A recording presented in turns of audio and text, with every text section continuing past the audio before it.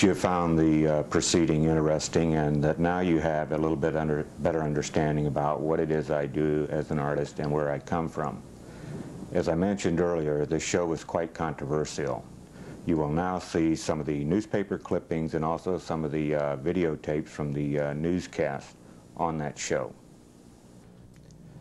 When in Las Vegas attending the opening, a group of us sat around and we tried to figure out ways of hyping the show so we could get better attendance. Most of the things that we came up with would have probably gotten me thrown in jail. However, little did we know that lurking out there was going to be, in a few weeks, an unattended 4-year-old who was left there by his mother. The mother became irate when the child screamed, and the rest is kind of history. No one could have planned it this way.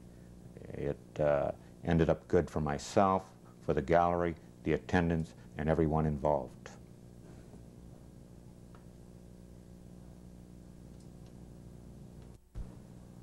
Now, you'll see some of the tapes on that.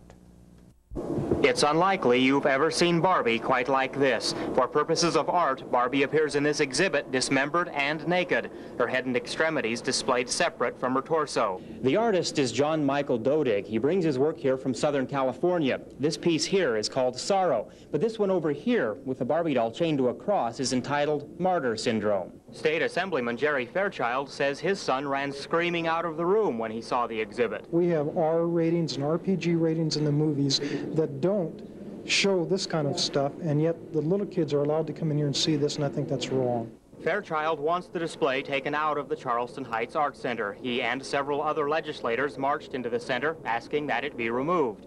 Charleston Heights Supervisor Patricia Harris contends this is art and will stay. There's always the possibility with artwork that there's going to be someone that disapproves. That's what's given art and art history its great history. Every artist, you know, it has a right to be seen, and to censor this would be just like being in Nazi Germany, burning books. Well, I think it's kind of weird that they did this to just Barbie dolls. The artist describes his work as highly complex and says he has chosen to explore the minds and emotions of the everyday individual.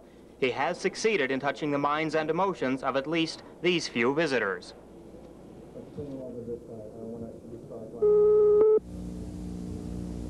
It is startling, John Michael Dodig's controversial representation of what he considers the most basic concepts of life and the emotions that accompany them. Dodig maintains the unclothed and beheaded Barbie dolls throughout the exhibit represent individuals as they battle the inner conflicts of life and death, success and failure. The artist himself recognizes that some who view his work will see it as what he calls a terrifying psychological earthquake. That is exactly how some lawmakers see it. They arrived at the Charleston Heights Art Center and within minutes demanded it be closed. Their protest prompted by a small child's fear. This afternoon, my wife came down here with my 4-year-old and my 7-year-old child. My 4-year-old happened to wander in here, saw this, and ran out of here screaming. Those who find the exhibit offensive admit it is not their responsibility to determine what is and what is not art, but insist it is their right to determine what art will be displayed in a public building. This can be available in private museums, it can be, or private galleries, so we're not censoring anything. This is a public building for public use, and we do have the right to determine what's going to go in a public building. Dodig's exhibit was purposely picked for its bizarre style. We have been encouraged by the art community and especially by the State Arts Council to do more avant-garde exhibits. This certainly fits within that realm. The center has no intention of ending the exhibit before its final scheduled day of August 22nd, but the lawmakers insist they will see it shut down. Tommy Jo Taylor, Eyewitness News 8.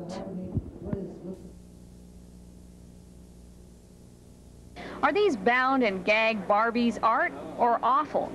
That question will be left up to you. Despite protests from some lawmakers, the galleries decided to leave up these sculptures until the exhibit's scheduled closing next Thursday. A sign will go up outside asking parents to go with their children when they see this show. The problem problem for the gallery is that beauty is in the eye of the beholder. While people are upset about headless Barbie dolls, you probably couldn't find many who'd worry too much about this headless woman sitting right here on the Las Vegas Strip. The gallery's directors say if a show pleases the public, it'll often disappoint the art community and vice versa. So they try to bring in diverse exhibits each year. We do 12 to 13 shows a year in this gallery, and we try to make sure we have a little bit of everything. We have traditional, we have the avant-garde, we have sculpture, we have paintings. We try to make sure that we are giving an overall view of the art that people will see out in any community in these galleries. The gallery directors screen artists' work from around the country before shows come here. But they say you can also ask for a certain artist to be put on display. If someone out there feels that they don't see the kind of artwork they want in here, there is something they can do about it? Right. They can come and talk to us about it, and we'll try to find an exhibit that they might like. The gallery says it expects to have other uproars over selections in the future, but they say they don't think this is that bad. We're happy that people are interested in calling and anxious to come in and see what has caused the controversy. At the Charleston Heights Library, Teresa Luce, News 3.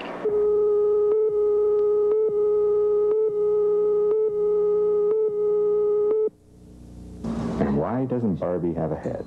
John Michael Dodig says he's a surrealistic artist. The purpose of his artwork, he claims, is to get in contact with people on a one-to-one basis. He says his art reflects the need for man to get in touch with his everyday emotions.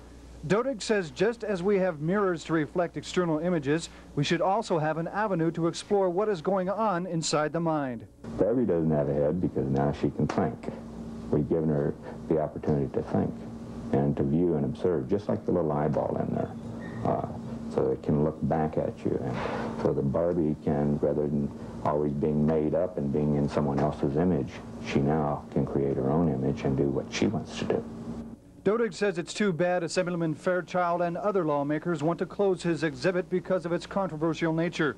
While lawmakers call his artwork trash, Dodig says they should clean up the city's trash before they start criticizing others. Vegas isn't the prettiest town in the world. I think that my art, when it came into the city, added something to the city. One person or one group shouldn't dictate to everyone. Let everyone come out and make the decision. If they don't want to, well, I'll hire a parking lot up there or someplace, and we'll have it there. Doug Bradford, Eyewitness News 8.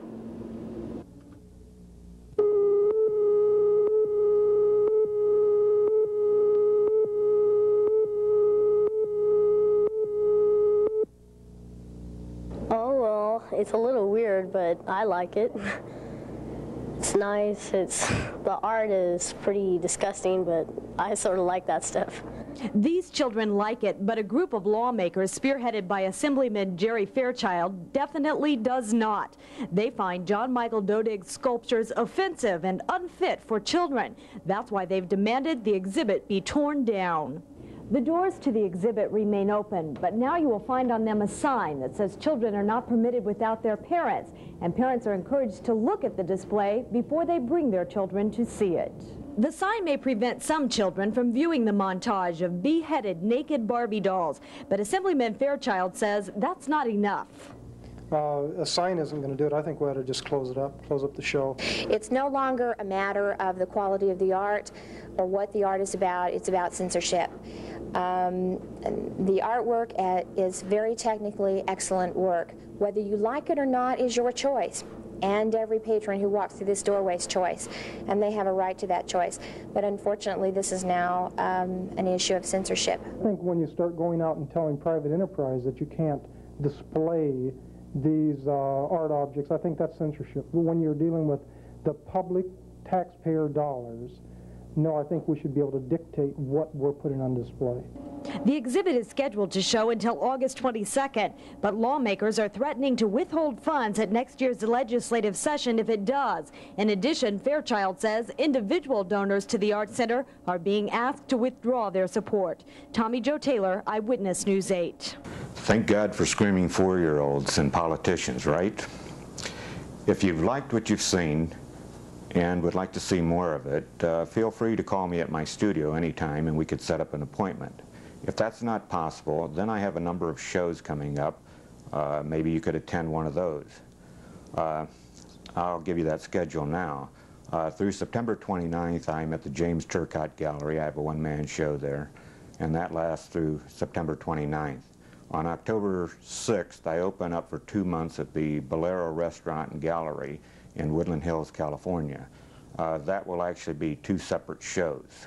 On October 20th, I have a one-man show opening up at the Glendale Community College in Glendale, California.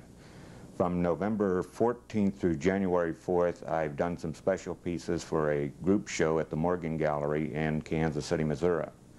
Starting off in 1986, I go to Stevensville, Texas, to Tarleton State University for a 3-man show. I follow that with a one-man show at the Coyote Gallery at Butte College in Oroville, California from February 4th through the 27th. Following that, you can see my work at the Palos Verdes Art Center's Collectors Gallery. That will be a one-man show from March 7th through April 7th.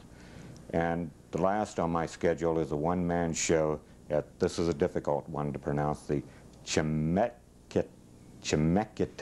Community College in Salem, Oregon, and that show is in April of 1986.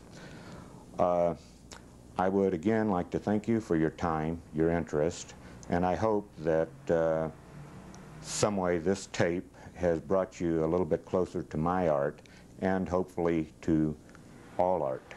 Again, thank you.